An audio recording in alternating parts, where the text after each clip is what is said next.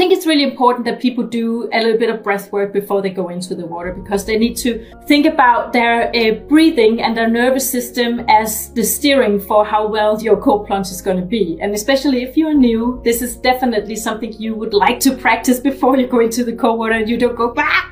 If you can stand on the jetty or before your plunge and just do some breathing with your nose, so nasal breathing in and out, and try to relax. If you're standing in a cold wind, it can be difficult actually. By that, you will lower your stress response, so you activate your parasympathetic nervous system. I am especially concerned for the new ones. I want them to have a really good experience, so that's why I'm talking to those people.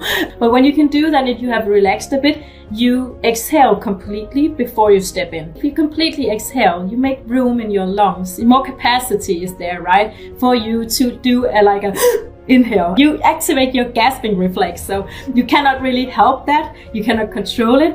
And when it happens at the first time or the second time maybe, just think about your breathing. So the goal is to do completely nasal breathing in and out when you're in the water, and also during your cold shock response. But this is not going to happen the first time. I'm just quickly going to say that. Try to keep the inhalation through the nose and then out through the mouth.